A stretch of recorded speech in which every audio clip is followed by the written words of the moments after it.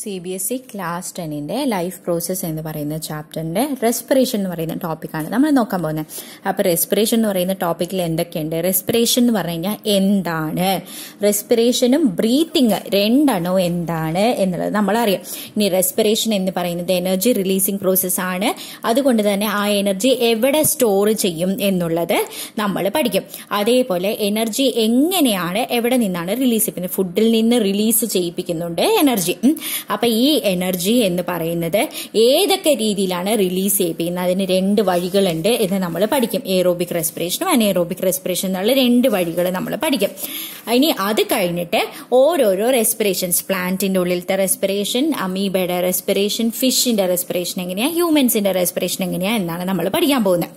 Okay, അപ്പൊ ആദ്യം നമ്മൾ പഠിക്കുന്നത് റെസ്പിറേഷൻ എന്താണ്, അത് കഴിഞ്ഞിട്ട് നമ്മൾ പഠിക്കാൻ പോകുന്നത് റെസ്പിറേഷന്റെയും ബ്രീത്തിങ്ങിന്റെയും വ്യത്യാസം എന്താണ്, എന്നിട്ട് എവിടെ നിന്നാണ് എനർജി റിലീസ് ആവുന്നത്, എങ്ങനെയാണ് എനർജി സ്റ്റോർ ചെയ്യുന്നത്, എന്തൊക്കെയാണ് ടൈപ്സ് ഓഫ് റെസ്പിറേഷൻ.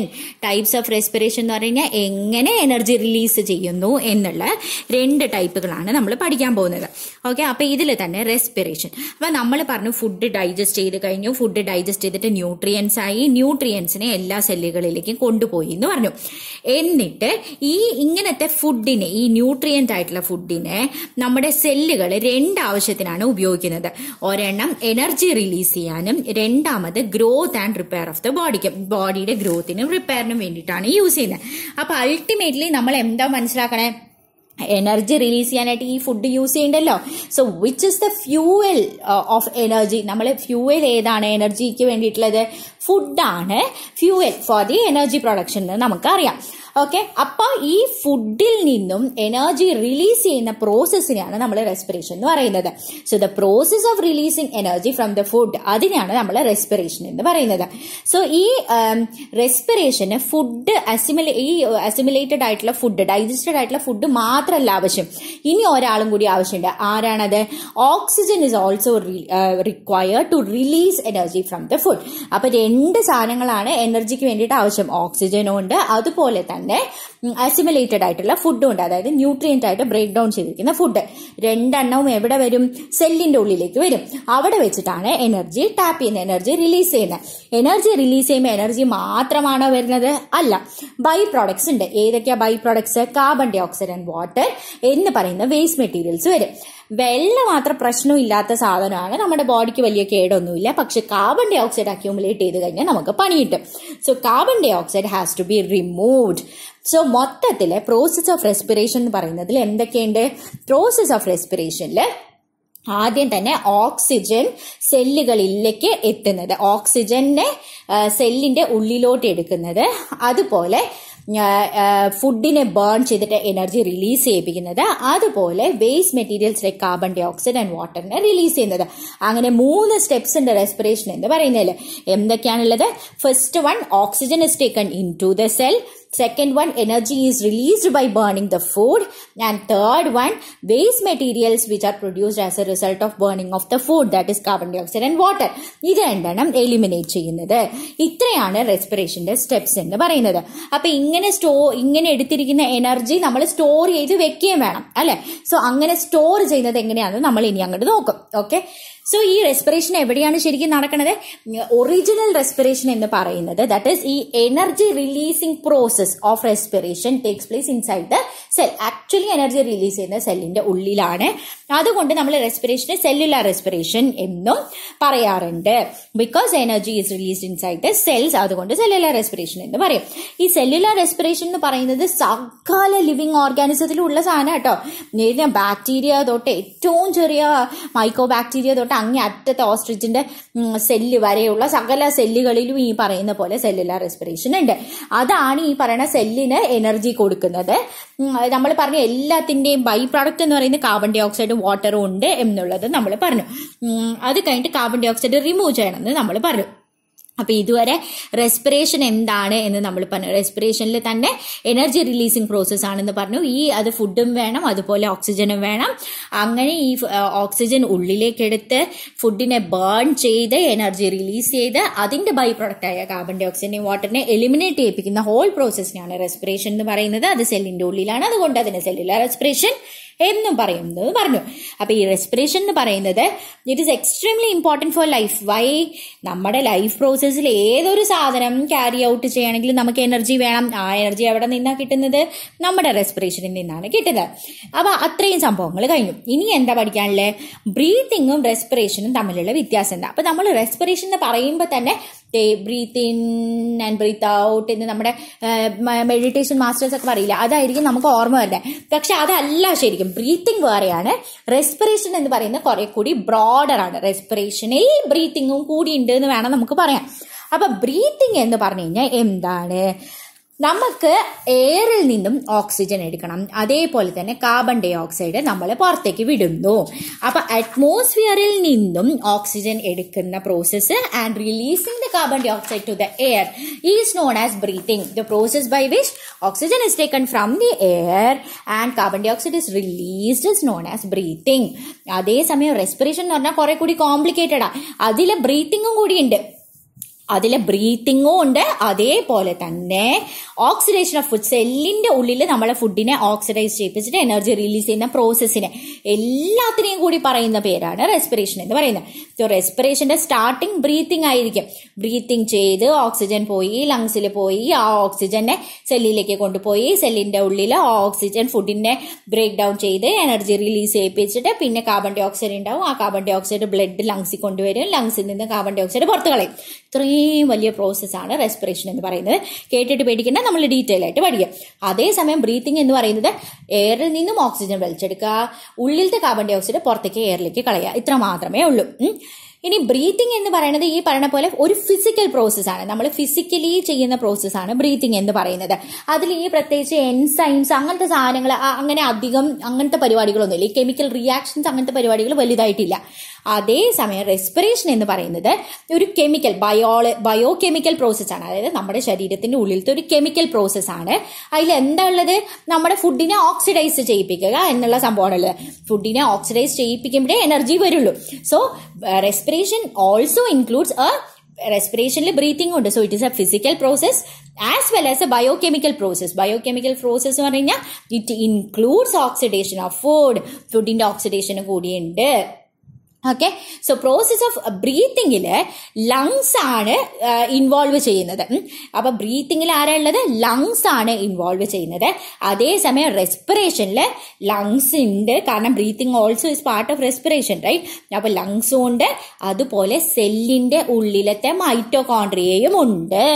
ആ മൈറ്റോകോൺട്രിയയുടെ ഉള്ളിലാണ് കംപ്ലീറ്റ്ലി നമ്മളെ ഫുഡ് ഓക്സിഡൈസ് ചെയ്തിട്ട് എനർജി റിലീസ് ചെയ്യിപ്പിക്കുന്നത്. അപ്പൊ എന്തൊക്കെയാണ് ഇവർ തമ്മിലുള്ള വ്യത്യാസങ്ങള്? ഒന്ന് ബ്രീത്തിങ് എന്ന് പറയുന്നത് ചുമ്മാ taking in of oxygen from the air and releasing carbon dye oxide in to the air. Respiration എന്ന് പറയുന്നത് it's A more complicated process which involves the oxidation of food in order to release the energy. ആദ്യത്തെ കണ്ട് breathing എന്ന് പറയുന്ന physical process ആണ്. അതേപോലെ respiration എന്ന് പറയുന്ന ബയോകെമിക്കൽ പ്രോസസ് ആണ്, because it involves oxidation of food. അതേപോലെ ബ്രീത്തിങ് എന്ന് പറയുന്നതിന്റെ ഇൻവോൾവ് ചെയ്തിരിക്കുന്ന ഓർഗൻ ലങ്സ് ആണ്. റെസ്പിറേഷൻ എന്ന് പറയുന്നതിൽ ലങ്സും ഉണ്ട്, അതുപോലെ തന്നെ മൈറ്റോകോൺട്രിയ ഓഫ് ദ സെൽസും ഉണ്ട്, where the actual oxidation happens. ഇത്രയാണ് വ്യത്യാസം എന്ന് പറയുന്നത്. അപ്പൊ റെസ്പിറേഷനിൽ ഈ പറയുന്ന പോലെ ഒരു ബയോകെമിക്കൽ പ്രോസസ് ആണെന്ന് നമ്മൾ പറഞ്ഞില്ലേ, കുറേ സ്റ്റേജസിലാട്ടോ അതൊക്കെ അറിയാൻ ഇഷ്ടം പോലെ എൻസൈംസ് ഈ റെസ്പിറേഷനിൽ ഇൻവോൾവ് ആണെന്ന് പറയാണ്. സോ ഈ റെസ്പിറേഷന്റെ മെയിൻ പേർപ്പസ് എന്ന് പറയുന്നത് തന്നെ നമ്മുടെ ഈ സിമ്പിൾ ഫുഡ് മോളിക്യൂൾ ആയിട്ട് ഡൈജസ്റ്റഡ് ഫുഡ് മോളിക്യൂൾ വന്നല്ലോ, സിമ്പിൾ ആയിട്ട് നമുക്ക് കത്തിക്കാൻ പാകത്തിനാണ് വന്നിരിക്കുന്നത്. അതിൽ നിന്നും energy release ചെയ്യാന്നുള്ളതാണ് main purpose of respiration എന്ന് പറയുന്നത്. സോ ഇത് ശരിക്കും ഈ റെസ്പിറേഷൻ എന്ന് പറഞ്ഞിട്ടുണ്ടല്ലോ ഏറ്റവും നല്ല രസമുള്ള സാധനം എന്ന് പറഞ്ഞാൽ ഫോട്ടോസിന്തസിസിന്റെ കറക്റ്റ് ഓപ്പോസിറ്റാണ്. ഫോട്ടോസിന്തസിസിൽ ഈ പറയുന്ന പോലെ കാർബൺ ഡൈ ഓക്സൈഡും വെള്ളവും സൺലൈറ്റും ഉപയോഗിച്ചിട്ട് ഗ്ലൂക്കോസ് ഉണ്ടാക്കും. അതേസമയം റെസ്പിറേഷനിൽ ഗ്ലൂക്കോസ് വെച്ചിട്ട് എനർജിയും കാർബൺ ഡൈ ഓക്സൈഡും വാട്ടറും ഉണ്ടാക്കും. എന്തൊക്കെയാണോ ഫോട്ടോസിന്തസിസിന്റെ റോ മെറ്റീരിയൽ ആയിട്ട് ഉണ്ടായിരുന്നത്, that is carbon dye oxide, water and energy, glucose ഉണ്ടാക്കി. അതേ സാധനം ഗ്ലൂക്കോസ് കത്തിക്കുമ്പോൾ എന്തൊക്കെ ഉണ്ടാവും? കാർബൺ ഡൈ ഓക്സൈഡ്, വാട്ടർ, അതുപോലെ എനർജി. ഇത് നേരെ തിരിച്ചായിരിക്കും സംഭവിക്കുന്നത്. ഓക്കെ, സോ ഇനി അപ്പൊ നമ്മൾ ഇത്രയും സാധനങ്ങൾ പറഞ്ഞു. ബ്രീത്തിങ് ആൻഡ് റെസ്പിറേഷന്റെ വ്യത്യാസം എന്താണെന്നുള്ളത് പറഞ്ഞു. അപ്പൊ നമ്മൾ റെസ്പിറേഷൻ എന്താണെന്ന് കണ്ടു, അതുപോലെ ബ്രീത്തിങ് ആൻഡ് റെസ്പിറേഷന്റെ വ്യത്യാസം എന്താണെന്നും കണ്ടു. ഇനി നമ്മൾ എവിടെയാണ് ഈ എനർജി റിലീസ് ആവുണ്ടല്ലോ, ഈ എനർജി റിലീസ് ആവുന്നത് എങ്ങനെയാണ് സ്റ്റോർ ചെയ്യുന്നതെന്നാണ് കാണാൻ പോകുന്നത്. സോ ഇനി ഈ എനർജി എങ്ങനെയാണ് സ്റ്റോർ ചെയ്യുന്നതെന്നാണ് പഠിക്കാൻ പോകുന്നത്. അപ്പൊ ഈ റെസ്പിറേഷനിൽ നമ്മൾ പറഞ്ഞു കുറെ എനർജി റിലീസ് ചെയ്യും. ഈ എനർജി സ്റ്റോർ ചെയ്ത് വെക്കണത് എവിടെയെങ്കിലും കൊണ്ടുപോയിട്ട് സ്റ്റോർ ചെയ്ത് വെക്കണമല്ലോ. അപ്പൊ ഈ കുറെ എനർജി റിലീസ് ചെയ്യുമ്പോൾ ഇതിൽ കുറച്ച് എനർജി നമ്മുടെ അപ്പോൾ ഉള്ള ആവശ്യങ്ങൾക്ക് അപ്പോൾ ഉള്ള ആക്ടിവിറ്റീസിന് വേണ്ടിയിട്ട് യൂസ് ചെയ്യും. പക്ഷെ ഉപയോഗിക്കാത്ത എനർജി പിന്നീട് ആവശ്യം വരുമ്പോഴത്തേക്ക് ഉപയോഗിക്കാനായിട്ട് നമ്മൾ സ്റ്റോർ ചെയ്ത് വെക്കും. അങ്ങനെ സ്റ്റോർ ചെയ്ത് വെക്കുന്നത് ഒരു പെർട്ടിക്കുലർ മോളിക്യൂളാണ്. അത് എന്ത് മോളിക്യൂളാണ്? അഡിനോസിൻ ട്രൈഫോസ്ഫേറ്റ് എന്ന് പറയുന്ന ATP മോളിക്യൂളാണ് അത് സ്റ്റോർ ചെയ്യുന്നത്. ATP എന്ന് പറയുന്ന molecule which is adenosine triphosphate. അപ്പൊ അത് 3 പ്രാവശ്യം ഞാൻ പറയാണ്. അഡിനോസിൻ ട്രൈഫോസ്ഫേറ്റ് എന്ന് പറയുന്ന മോളിക്യൂൾ ഏത് മോളിക്യൂളാണ്? ATP which is adenosine triphosphate. അപ്പൊ ATP എന്ന് പറയുന്ന മോളിക്യൂൾ ദാറ്റ് ഇസ് അഡിനോസിൻ ട്രൈഫോസ്ഫേറ്റിലാണ് ഈ എനർജി സ്റ്റോർ ചെയ്ത് വെക്കുന്നത്. അപ്പൊ അതിലെ നല്ല രസമാണ് ഈ ATP ഉണ്ടാക്കണത് ADP. ഇപ്പൊ ഇത് കണ്ടോ, അഡിനോസിൻ ട്രൈഫോസ്ഫേറ്റ്. ട്രൈ എന്ന് പറഞ്ഞാൽ 3 ഫോസ്ഫേറ്റ്. അഡിനോസിൻ എന്ന് പറയുന്ന സാധനത്തിന്റെ കൂടെ 3 ഫോസ്ഫേറ്റ് ഉള്ളതാണ് അഡിനോസിൻ ട്രൈഫോസ്ഫേറ്റ്. അപ്പൊ ഇത് ഉണ്ടാക്കണത് അഡിനോസിൻ ഡൈഫോസ്ഫേറ്റിൽ നിന്നാണ്. അതായത് 2 ഫോസ്ഫേറ്റ്, ഡൈ എന്ന് പറഞ്ഞാൽ 2. അപ്പൊ അഡിനോസിൻ ഡൈഫോസ്ഫേറ്റിൽ നിന്ന് അതിന്റെ കൂട്ടത്തിൽ ഒരു ഫോസ്ഫേറ്റും കൂടി ആഡ് ചെയ്തിട്ടാണ് ATP എന്ന് പറയുന്ന അഡിനോസിൻ ട്രൈഫോസ്ഫേറ്റ് ഉണ്ടാക്കുന്നത്. അപ്പൊ അഡിനോസിൻ ഡൈഫോസ്ഫേറ്റ് എന്ന് പറയുന്നതിന് ലോ എനർജിയാണ്. അതിന്റെ കൂടെ ഒരു ഫോസ്ഫേറ്റ് ചുമ്മാ കയറി അങ്ങോട്ട് ആഡ് ആവില്ല, അതിന്റെ കുറെ എനർജിയും കൂടി ആവശ്യമുണ്ട്. അപ്പോ എന്താ സംഭവിക്കണത് പറയാം. റെസ്പിറേഷനിൽ എനർജി റിലീസാവും. എനർജി റിലീസാകുമ്പോൾ ഈ എനർജി ഉപയോഗിച്ചിട്ട് അഡിനോസിൻ ഡൈഫോസ്ഫേറ്റ് എന്ന് പറയുന്ന ലോ എനർജി മോളിക്യൂള് ഒരു ഫോസ്ഫേറ്റും കൂടി ചേർന്ന അഡിനോസിൻ ട്രൈഫോസ്ഫേറ്റ് എന്ന് പറയുന്ന ഹൈ എനർജി മോളിക്യൂളാവും. ഒന്നുകൂടി പറയാം, റെസ്പിറേഷന്റെ എനർജി ഉപയോഗിച്ച് അഡിനോസിൻ ഡൈഫോസ്ഫേറ്റ് എന്ന് പറയുന്ന 2 ഫോസ്ഫേറ്റ് ഉള്ള ലോ എനർജി മോളിക്യൂൾ ഒരു ഫോസ്ഫേറ്റും കൂടി വെച്ചിട്ട് ലിങ്ക് ചെയ്യും. ഒരു ഫോസ്ഫേറ്റിന്റെ കൂടെ ലിങ്ക് ചെയ്യും. അപ്പാരം 3 ഫോസ്ഫേറ്റ് ആയി അഡിനോസിൻ ട്രൈഫോസ്ഫേറ്റ് എന്ന് പറയുന്ന ഹൈ എനർജി മോളിക്യൂളായി. അപ്പൊ ഇത്രയും ഹൈ എനർജിയാണ് ഈ ATP എന്ന് പറയുന്ന 3 ഫോസ്ഫേറ്റ് ഉള്ള അഡിനോസിൻ ട്രൈഫോസ്ഫേറ്റില്. ഇനി എനർജി ആവശ്യമുള്ളപ്പോ എന്ത് സംഭവിക്കും? അഡിനോസിൻ ട്രൈഫോസ്ഫേറ്റ് അങ്ങോട്ട് ബ്രേക്ക് ചെയ്യും, ഒരു ഫോസ്ഫേറ്റിനെ കളയും, എന്നിട്ട് വീണ്ടും അഡിനോസിൻ ഡൈഫോസ്ഫേറ്റ് ആവും. ചുമ്മാ ബ്രേക്ക് ചെയ്യുന്നതല്ല, it releases a lot of energy.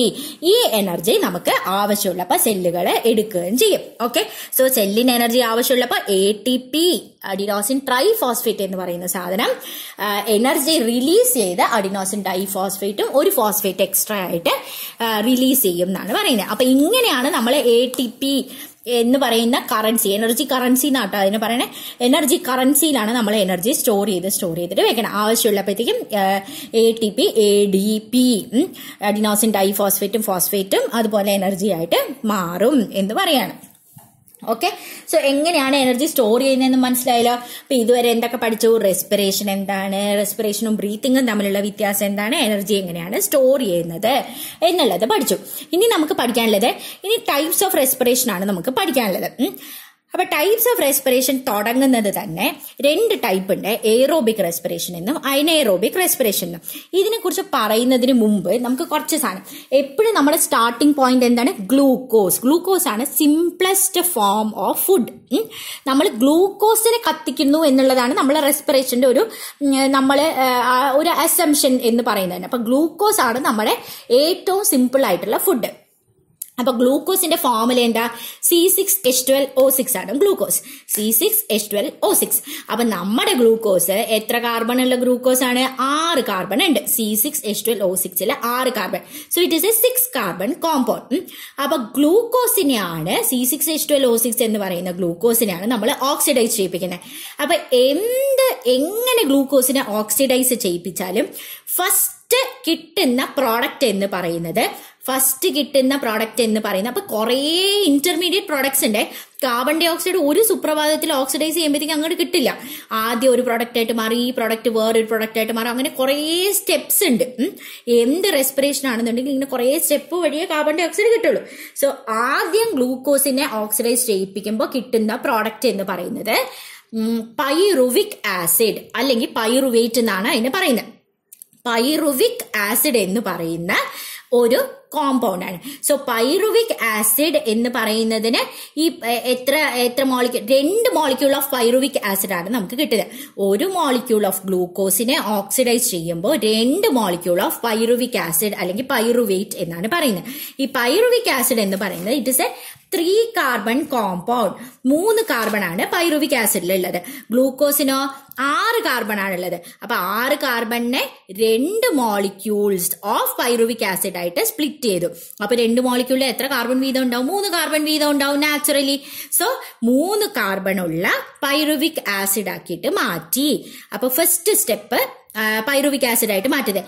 ഈ സ്റ്റെപ്പിനെ പറയുന്നതാണ് glycolysis. So the oxidation of glucose to pyruvic acid to a 3 carbon compound which is pyruvic acid is called glycolysis.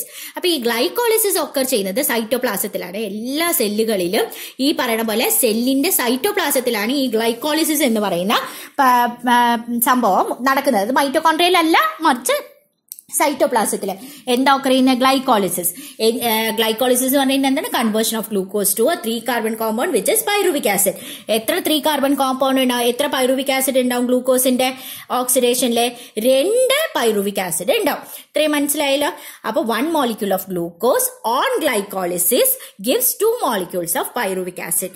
How many carbon does pyruvic acid have? 3 carbon ആണ് pyruvic ആസിഡിനുള്ളത്. Now pyruvic acid എന്ന് പറയുന്ന സാധനം അത് 2 രീതിയിൽ converted ആവാം. എയറിന്റെ പ്രസൻസിൽ pyruvic acid സൈറ്റോപ്ലാസത്തിലാണ് ഉണ്ടാവുന്നത്. ഇനി മൈറ്റോകോൺട്രിയയിലായിരിക്കും നടക്കുന്നത്. ഒന്നില്ലെങ്കിൽ ഓക്സിജന്റെ പ്രസൻസിൽ അത് കംപ്ലീറ്റ്ലി ബ്രേക്ക് ഡൗൺ ചെയ്യും, അല്ലെങ്കിൽ ഓക്സിജൻ ഇല്ല എന്നുണ്ടെങ്കിൽ വേറെ കോമ്പൗണ്ട് ആയിട്ട് പാർഷ്യലി ബ്രേക്ക് ഡൗൺ ചെയ്യും. ഇപ്പൊ 2 ഫേറ്റുകളാണ്. ഓക്സിജൻ ഉണ്ടോ ഇല്ലയോ എന്നനുസരിച്ചിട്ട് അവിടെയാണ് നമ്മുടെ റെസ്പിറേഷൻ 2ആയിട്ട് സ്പ്ലിറ്റ് ആവുന്നത്. Aerobic respiration and anaerobic respiration. So depending on whether oxygen is required for the breakdown of food, the respiration is divided into 2 types, which is aerobic respiration and anaerobic respiration. If oxygen is required for the breakdown of food, then it is known as aerobic respiration. So aerobic respiration എന്താണെന്ന് നമുക്ക് first നോക്കാം.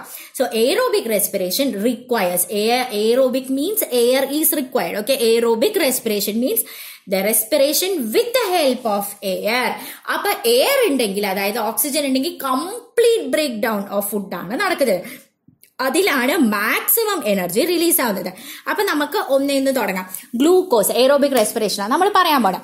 അപ്പൊ glucose ഉണ്ട്. Glucose 6 carbon compound നമുക്കറിയാം. ഈ 6 carbon കോമ്പൗണ്ടിനെ glycolysis ചെയ്ത് നമ്മൾ എന്താക്കും? പൈറുവിക് ആസിഡ് ആക്കും. എത്ര പൈറുവിക് ആസിഡ് ഉണ്ടാവും? 2 പൈറുവിക് ആസിഡ് ഉണ്ടാവും. ഈ പ്രോസസ്സിനെ പറയുന്ന പേരാണ് ഗ്ലൈക്കോളിസിസ്. അപ്പൊ ഗ്ലൂക്കോസ് ഒരു വലിയ ആരോ ഇട്ടിട്ട് ആരോടെ മുകളിൽ ഗ്ലൈക്കോളിസിസ് നടന്നു. ഇത് എവിടെയാണ് നടന്നത്? സൈറ്റോപ്ലാസം എന്ന ആരോടെ താഴെ ഇടണം. അപ്പൊ ഇത് എന്താവും? പൈറുവേറ്റ് അല്ലെങ്കിൽ പൈറുവിക് ആസിഡ്. എത്ര എണ്ണം? 2 മോളിക്യൂൾസ് എന്ന് ആ പൈറുവിക് ആസിഡിന്റെ താഴെ 2 മോളിക്യൂൾസ് എന്ന് എഴുതിയിട്ടേക്കണം.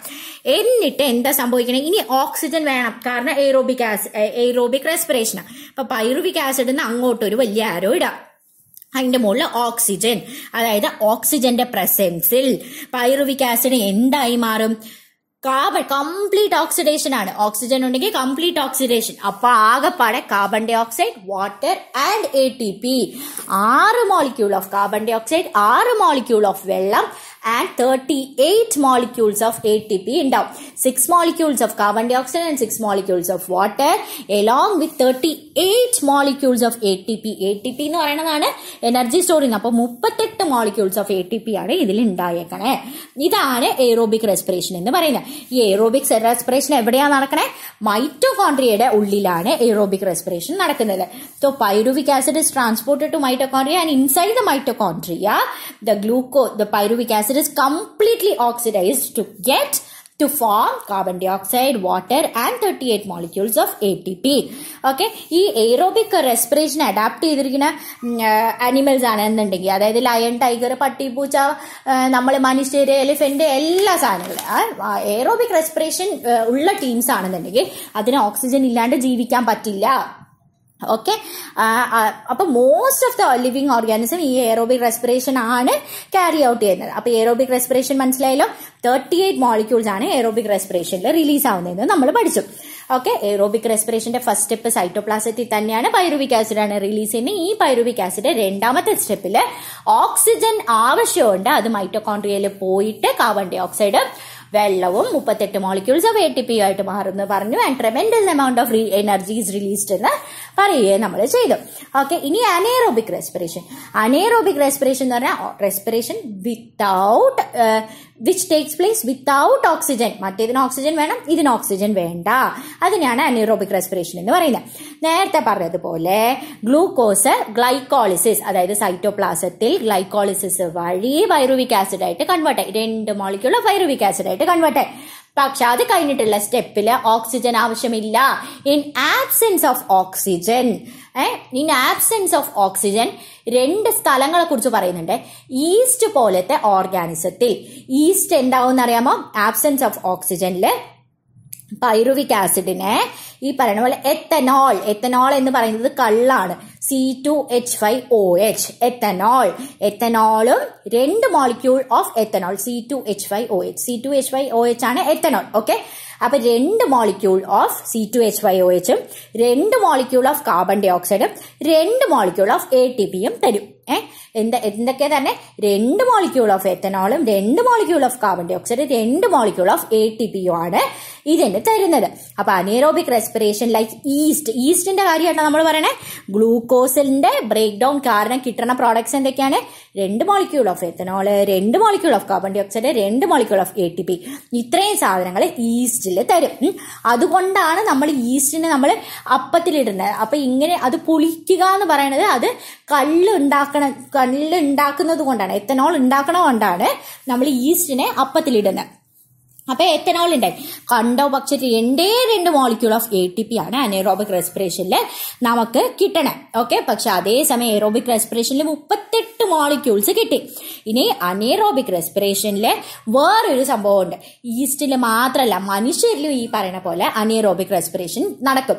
അതെങ്ങനെയാന്ന് വെച്ച് കഴിഞ്ഞാൽ ചില സമയത്ത് സംടൈംസ് വാട്ട് ഹാപ്പൻസ് ഇസ് നമ്മുടെ മസിൽസ് ഭയങ്കര ഫിസിക്കൽ എക്സസൈസ് കഴിയുമ്പോഴത്തേക്കും നമ്മുടെ മസിൽസിലുള്ള oxygen gets used up much faster. ഭയങ്കര ഫാസ്റ്റ് ആയിട്ട് നമ്മുടെ മസിൽസിലുള്ള oxygen gets used up.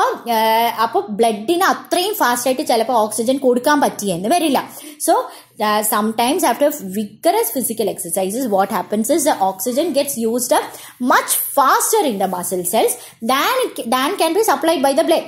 So what happens, ഇങ്ങനെ ഉള്ള സമയത്ത് അത്യാവശ്യം എനർജിക്ക് വേണ്ടിയിട്ട് നമ്മുടെ human muscle cells anaerobic respiration adapt ചെയ്യും.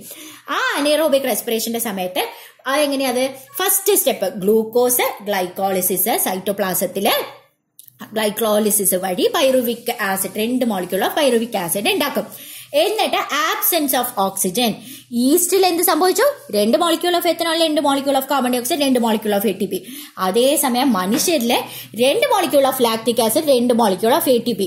2 മോളിക്യൂൾ ഓഫ് ലാക്റ്റിക് ആസിഡും 2 മോളിക്യൂൾ ഓഫ് ATP ആണ് അനീറോബിക് റെസ്പിറേഷൻ മസിൽസിൽ നടക്കുമ്പോഴത്തേക്കും നമുക്ക് തരുന്നത്. ഓക്കെ, അപ്പൊ 2 എണ്ണത്തിന് വ്യത്യാസം മനസ്സിലായോ? ഈസ്റ്റിന്റെ സമയത്ത് east ഉണ്ടായിരുന്നപ്പോഴത്തേക്ക് 2 molecule of ethanol, 2 molecule of carbon dye oxide, 2 molecule of ATP ഉണ്ടായി. അതേസമയം മനുഷ്യരില് പൈറുവിക് ആസിഡ് ബ്രേക്ക് ഡൗൺ ചെയ്യുമ്പോൾ 2 molecule of pyruvic acid break down ചെയ്തപ്പോൾ 2 molecule of lactic acid, 2 molecule of ATP ആണ് ഉണ്ടായത്. So ATP is ഈക്വലൻ to energy എന്നാണ് പറയുന്നത്. അങ്ങനെ പെട്ടെന്നുള്ള വിഗറസ് എക്സസൈസ് കാരണം നമ്മുടെ മസിൽസിൽ ലാക്റ്റിക് ആസിഡ് കയറി അക്യൂമുലേറ്റ് ചെയ്യും. ഈ ലാക്റ്റിക് ആസിഡ് എന്ന് പറയുന്നതാണ് നമുക്ക് ഈ മസിൽ പിടുത്തം എന്ന് പറയില്ലേ, മസിൽ ക്രാംസ് ഉണ്ടാവാൻ കാരണം. സോ മസിൽ ക്രാമ്പ് മിക്കവാറും ഭയങ്കര പെട്ടെന്നുള്ള ഫിസിക്കൽ എക്സസൈസ് ഒക്കെ കൊണ്ടായിരിക്കും വരുന്നത്. അപ്പൊ എന്തുകൊണ്ടാണ് വരുന്നത്? Because of the accumulation of the lactic acid. ഈ ലാക്ടിക് ആസിഡ് ശരിക്കും പറഞ്ഞു കഴിഞ്ഞാൽ ഭയങ്കര കുറച്ച് ഡേഞ്ചറസ് ആയിട്ടുള്ള, കുറച്ച് പോയിസണസ് ആയിട്ടുള്ള സാധനമാണ്. അതുകൊണ്ട് തന്നെ it has to be removed fast. അതിന് വേണ്ടിയിട്ട് ആണ് ഈ ക്രാമ്പ് ഉണ്ടാക്കിയിട്ട് നമ്മളെ കൊണ്ട് തിരുമ്മിക്കുന്നത്. ശരിക്കും ആ ബോഡിയുടെ പ്രക്രിയയാണ് ശരിക്കും പറഞ്ഞാൽ പെട്ടെന്ന് തിരുമ്മിപ്പിച്ചിട്ട് so that this dissolves and goes. So എങ്ങനെയാണ് ഈ ക്രാംസ് മാറ്റുന്നത്? നമ്മൾ എന്തെങ്കിലും ഒരു ഹെവി എക്സസൈസ് ഒക്കെ ചെയ്യുമ്പോൾ ഈ ക്രാമ്പ് വരുമ്പോൾ നമ്മൾ ഒന്നില്ലാന്നെനിക്ക് ചൂട് വെള്ളത്തിൽ കുളിക്കുക, അല്ലാന്നെനിക്ക് മസാജ് ചെയ്യുമ്പോൾ what happens is blood circulation increase ചെയ്യും. ബ്ലഡ് സർക്കുലേഷൻ ഇൻക്രീസ് ചെയ്യുമ്പോൾ നാച്ചുറലി നമ്മുടെ ലാക്ടിക് ആസിഡ് ഇതിൽ നിന്ന് റിമൂവ് ആവും. ഓക്സിജൻ കൊണ്ടുവരും, ബ്ലഡ് ഓക്സിജൻ കൊണ്ടുവന്ന് ലാക്ടിക് ആസിഡിനെ ബ്രേക്ക് ഡൗൺ ചെയ്തിട്ട് അത് കാർബൺ ഡൈ ഓക്സൈഡും വെള്ളവും ആക്കിയിട്ട് മാറ്റും. സോ ഈ പോയിസണസ് ആയിട്ടുള്ള കാർബൺ ഡൈ ഓക്സൈഡ് പോയിസണസ് ആയിട്ടുള്ള ലാക്ടിക് ആസിഡ് അങ്ങനെ അത്ര പോയിസണസ് അല്ലാത്ത കാർബൺ ഡൈ ഓക്സൈഡും വെള്ളവുമായിട്ട് മാറി അങ്ങനെ നമുക്ക് ഈ ക്രാമ്പിൽ നിന്നും റിലീഫ് കിട്ടും എന്ന് പറഞ്ഞിട്ട് പറയാം. സോ ക്രാമ്പ് എന്തുകൊണ്ടാണ് വരുന്നത്? Because of the accumulation of the lactic acid. How is it remove? By massage or hot water bath ചെയ്യുമ്പോഴത്തേക്കും blood circulation increases and blood brings in more oxygen. Oxygen നമ്മുടെ lactic ആസിഡിനെ break down ചെയ്യും. അത് കഴിഞ്ഞിട്ട് അവിടെ നിന്ന് carbon dye oxide ആക്കിയിട്ടും water ആക്കിയിട്ടും അതിനെ remove ചെയ്യിപ്പിക്കാൻ പറ്റും. അങ്ങനെ നമ്മുടെ ക്രാമ്പിൽ നിന്ന് ആശ്വാസം കിട്ടും. അപ്പൊ നമുക്ക് മാത്രമാണോ, മനുഷ്യർക്ക് മാത്രമാണ് ഈ ക്രാമ്പ് ഉണ്ടാവുന്നത്? അല്ല, മറിച്ച് ഈ ചീറ്റ, അതുപോലെ തന്നെ ഇങ്ങനെ ഭയങ്കര ഫാസ്റ്റ് ആയിട്ട് ഓടണം ടൈഗർ, ഡിയർ അങ്ങനത്തെ ഒക്കെ സാധനങ്ങൾക്ക് മസിൽ ക്രാംസ് ഉണ്ടാവും എന്ന് പറഞ്ഞിട്ട് പറയാം. അപ്പൊ ഇത്രയും സംഭവങ്ങൾ കഴിഞ്ഞു. അപ്പൊ അനേറോബിക് റെസ്പിറേഷൻ തന്നെ 2 ടൈപ്പ് ഉണ്ട് നമ്മൾ പഠിച്ചല്ലോ. അനേറോബിക് റെസ്പിറേഷൻ ഈസ്റ്റിനെ പോലെയുള്ള സാധനങ്ങളിൽ എത്തനോളും കാർബൺ ഡൈ ഓക്സൈഡും ആണ് റിലീസ് ചെയ്യുന്നത്. അതേസമയം മസിൽ സെൽസിൽ ലാക്ടിക് ആസിഡ് ആണ് എൻഡ് പ്രോഡക്റ്റ് ആയിട്ട് വരുന്നതെന്ന് നമ്മൾ പറഞ്ഞു. അതേസമയം അനേറോബിക് റെസ്പിറേഷൻ 2 എണ്ണത്തിൽ 2 മോളിക്യൂൾ ഓഫ് ATP മാത്രമേ പ്രൊഡ്യൂസ് ചെയ്യുന്നു നമ്മൾ പറഞ്ഞു. അതേസമയം എയറോബിക് റെസ്പിറേഷനിൽ 38 മോളിക്യൂൾസ് ഓഫ് ATP ആണ് പ്രൊഡ്യൂസ് ചെയ്യുന്നതെന്ന് നമ്മൾ പറഞ്ഞു. ഇനി 2 എയറോബിക്കും അനേറോബിക്കിന്റെ വ്യത്യാസം എന്തൊക്കെയാ? എയറോബിക് റെസ്പിറേഷൻ എന്ന് പറയുന്നത് പ്രസൻസ് ഓഫ് ഓക്സിജനിൽ നടക്കുന്നതാണ്. എനേറോബിക് റെസ്പിറേഷൻ ആബ്സെൻസ് ഓഫ് ഓക്സിജനിൽ നടക്കുന്ന. Aerobic റെസ്പിറേഷനിൽ complete break down of ഫുഡാണ് നടക്കുന്നത്, മറ്റേത് പാർഷ്യൽ ബ്രേക്ക് ഡൗൺ ഓഫ് ഫുഡാണ്. End product of aerobic respiration എന്തൊക്കെയാണ്? കാർബൺ ഡൈ ഓക്സൈഡും വാട്ടറും. End product of anaerobic respiration എന്തൊക്കെയാണ്? ഒന്നില്ലെങ്കിൽ എത്തനോളും കാർബൺ ഡൈ ഓക്സൈഡും ആയിരിക്കും ആസ് ഇൻ ഈസ്റ്റ്, അതല്ലാന്നുണ്ടെങ്കിൽ മസിൽ സെൽസിലെ പോലെ ലാക്ടിക് ആസിഡ് ആയിരിക്കും. എയറോബിക് റെസ്പിറേഷന്റെ എനർജി കുറെ എനർജി പ്രൊഡ്യൂസ് ചെയ്യും, considerable amount of energy is released. But then anaerobic റെസ്പിറേഷനിലെ very less amount of energy is released. ഇതാണ് ഇവർ തമ്മിലുള്ള വ്യത്യാസം. ഇനി അതേപോലെ തന്നെ നമ്മുടെ ഈ പറയണ പോലെ പൈറുവേറ്റിനെ നമ്മുടെ ടെക്സ്റ്റിൽ ഒരു ക്വസ്റ്റ്യൻ ഉണ്ട്, NCERT ടെക്സ്റ്റിലെ ഒരു ക്വസ്റ്റ്യൻ എന്താണ്? പൈറുവേറ്റിനെ കംപ്ലീറ്റ്ലി ബ്രേക്ക് ഡൗൺ ചെയ്തിട്ട് കാർബൺ ഡൈ ഓക്സൈഡും വാട്ടറും ആക്കുന്നത് എവിടെയാണ്? മൈറ്റോകോൺട്രിയയിലാണ്. കംപ്ലീറ്റ്ലി ബ്രേക്ക് ഡൗൺ ചെയ്തിട്ട് അതിനെ കാർബൺ ഡൈ ഓക്സൈഡും വാട്ടറും എനർജിയും ആക്കിയിട്ട് മാറ്റുന്നത്. അതാണ് അതിന്റെ ആൻസർ. സോ ഇനി അപ്പൊ നമ്മൾ ഇതുവരെ എന്തൊക്കെ കണ്ടു? റെസ്പിറേഷൻ എന്താണെന്ന് കണ്ടു, റെസ്പിറേഷനും ബ്രീത്തിങ്ങും തമ്മിലുള്ള വ്യത്യാസം എന്താണെന്ന് കണ്ടു, എയറോബിക് റെസ്പിറേഷൻ അനേറോബിക് റെസ്പിറേഷൻ എന്താണ്, അവർ തമ്മിലുള്ള വ്യത്യാസം എന്താണെന്ന് നമ്മൾ കണ്ടു.